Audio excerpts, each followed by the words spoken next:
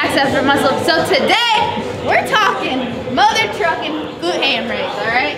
So what we're doing here, this is a great thing to isolate your glute, but then also finish with your hamstring, okay? This movement should be very slow and controlled because the slower it is, the better it is to activate each different side of it, okay? So what you wanna do, start with the pad right at your hips right here. Go down. This part, squeeze with your glute up to parallel, okay? So this should be glute. Finish off with hamstring, okay? So once again, slow down, hamstring, finish glute.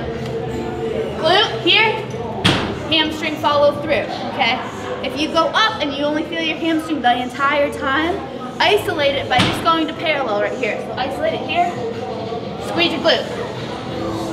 Squeeze your glute. Squeeze your glutes, okay? So, that's kind of the tutorial about how to do the glute ham raise. You can isolate it by just using your glute, or you can go the full way of glute to parallel, hamstring follow through, okay? Remember, slow and controlled, get that glute going, don't let that big hamstring take over. Let's train hard, let's train smart, and get that booty working.